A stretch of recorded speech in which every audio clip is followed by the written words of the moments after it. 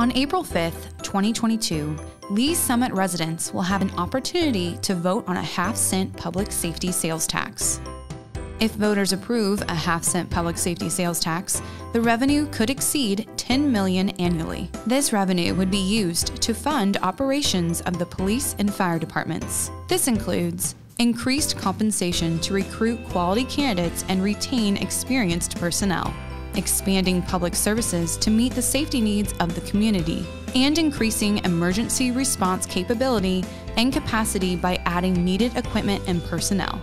If the public safety sales tax passes, Lee Summit shoppers would pay 1/2 of 1% on purchases. The city's sales tax rate would increase from 2.25% to 2.75%. The total sales tax rate would increase from 7.85% to 8.35%. How does this compare to neighboring cities? All of these cities have a public safety sales tax. Before you vote on April 5th, 2022, get all the facts at cityofls.net/April-election22.